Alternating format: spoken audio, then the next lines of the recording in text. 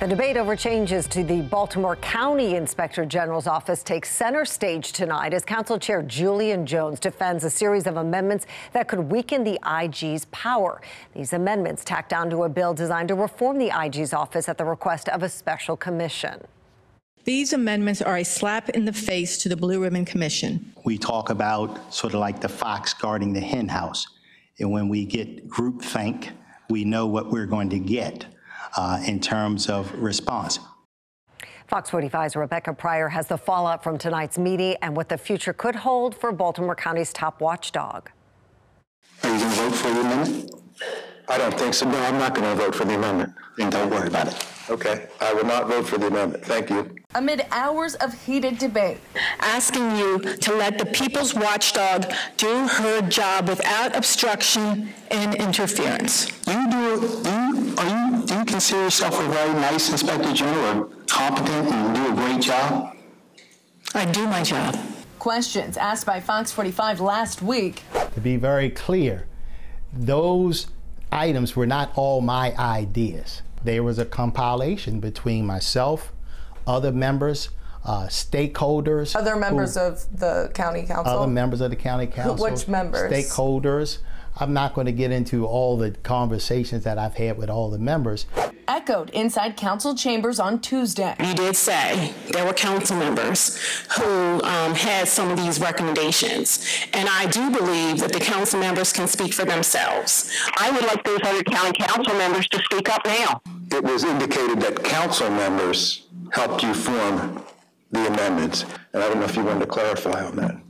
Well, I was very clear with what I said, and I appreciate you telling me what I know, but I think I'm very capable of knowing what I know, and I thank you very much. I stand by my statement. Council Chair Julian Jones still refusing to say who, other than himself, initiated these controversial amendments. Why do you refuse to be transparent about that? Well, because that's a private conversation. But it's going to be a public law, so why would that need to be private?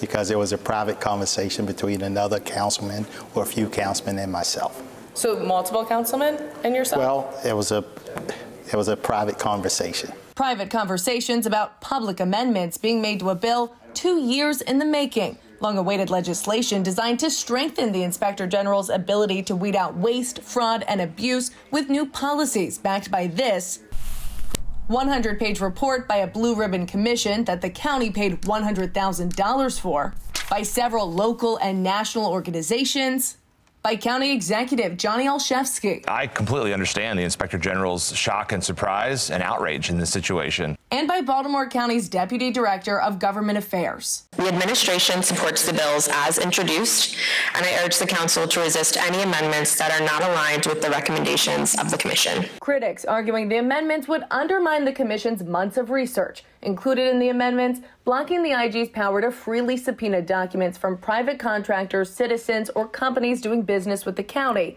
allowing any county employee involved in an IG investigation to request reimbursement for attorney fees, and creating an advisory board that would review and insert recommendations on all IG reports before they're published. Ultimately, if passed, it's city employees paid by your tax dollars the amendments would protect. Rebecca Pryor, Fox 45 News. I'm Kai Jackson. Thank you for watching. Here's another video to watch. Also, please take a moment to subscribe to our channel.